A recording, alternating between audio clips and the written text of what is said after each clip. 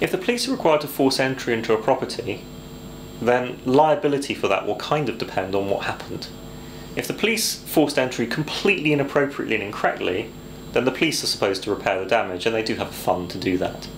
In all cases, of course, the police are required at the time they do it to make the property secure.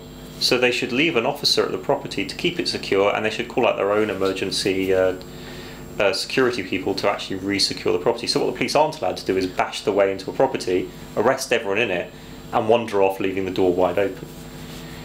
If the tenants have been committing an offence such that the police broke the door down to carry out an arrest, and a classic example would be drugs or stolen goods or something along those lines, then the tenants are entirely liable for what they've done, because it's been caused by their misuse of the property. So, as always with these things, it kind of depends on the situation involved.